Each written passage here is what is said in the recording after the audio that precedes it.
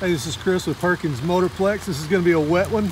I'll do my best. It is pouring rain right now. This is the 2022 Mercedes GLC 300, stock number 368381.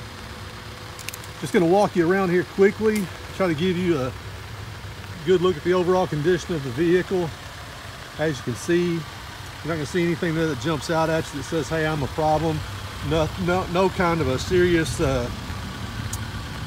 cosmetic issue. You know, no dents that I can see, nothing like that. There may be a door ding or a minor scratch here somewhere. It is going to be really difficult to tell today, but I'm going to do my best for you. Just kind of move you around the vehicle initially here. I'm moving about 6 to 8 feet away, just giving you a good look there. I'll back away. So there you have it, from about 12 feet away from the vehicle there. Again, you'll see it's in great shape. Let's move in here and take a look down the passenger side. Again, difficult to tell on a rainy day. There may be a door ding there. Like I said, I've seen this vehicle numerous times when it's not wet. I don't remember anything that stands out to me.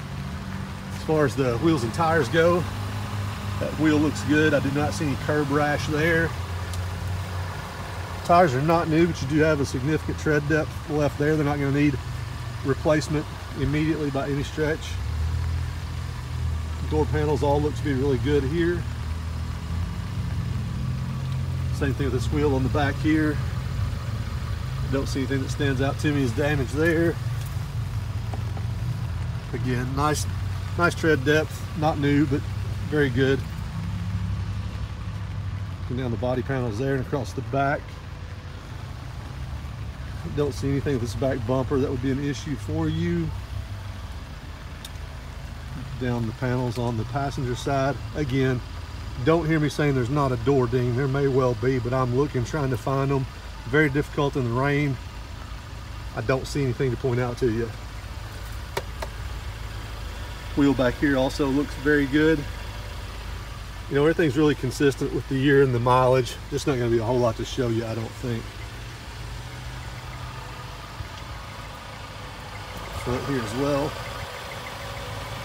That wheel looks good too. Let's see if I can swipe across the hood here at all. See if I can see anything to show you.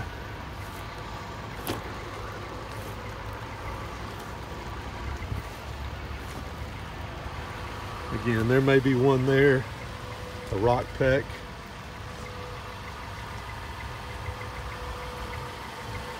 Super difficult to find, and I'm not seeing anything that jumps out at me. Let's take a quick look inside. We do have 2 key fobs with this one.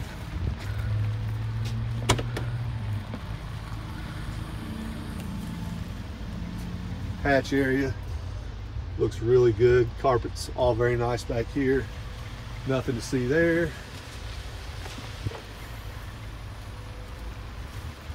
Take a quick look in the back.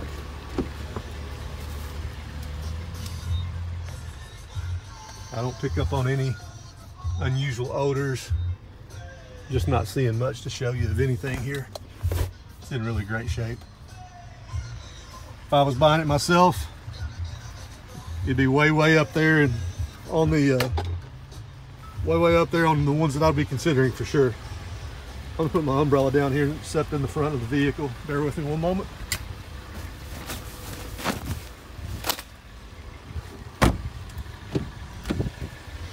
Here you are up front.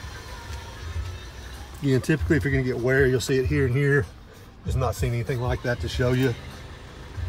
So you get your factory mats here.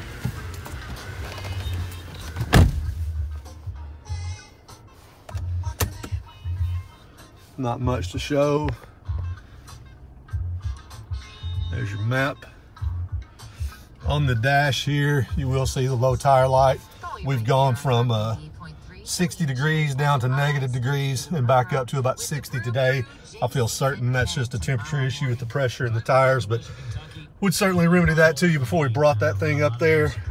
You can hear the audio working as it should. I don't see anything that would turn me off on this vehicle at all. It may not be a 10, but it is a very high 9. If I can help you, if there's a particular area that you'd like for me to address, I'll be happy to. It shows 12,156 miles on it now. Certainly qualifies for an extended service contract up to 120,000 miles on the odometer. Certainly want to talk with somebody about that if that's something you're interested in. Let me know if I can help. Have a great afternoon.